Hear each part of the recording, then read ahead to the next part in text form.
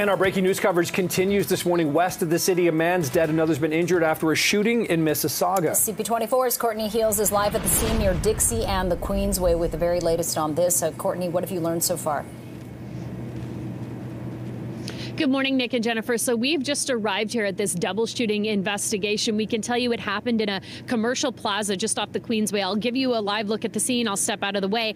Peel Regional Police are on scene. They've blocked off the area now under investigation. You can see they have the mobile command center here. They say they were called to this plaza just before 3 in the morning over reports of the shooting. Paramedics are confirming to CP24 one man pronounced dead as a result of this shooting here. They also confirm another man was rushed to hospital.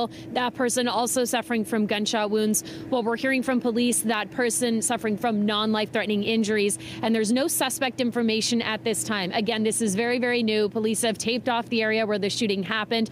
We've noticed for this plaza, there's quite a bit of surveillance video, quite a few cameras on the building. So that's something officers will be going over to try and determine who was responsible for the shooting and what unfolded. It is pretty quiet here. I mentioned quite a few businesses in the area, but many of them aren't open yet, given how early it is at this hour. So later on, of course, we'll be getting a little bit more information from people and getting reaction. We've also been in touch with Peel Regional Police. We're seeing if there is going to be an update on this too. They say eventually, so we'll watch for that. But this area is blocked off, and certainly very tragic news. Word of this double shooting investigation. One person dead, another in hospital. This all happened just before at 3 a.m. Over to you. Okay, that is Courtney Heels in Mississauga on our breaking news this morning. Court, thank you.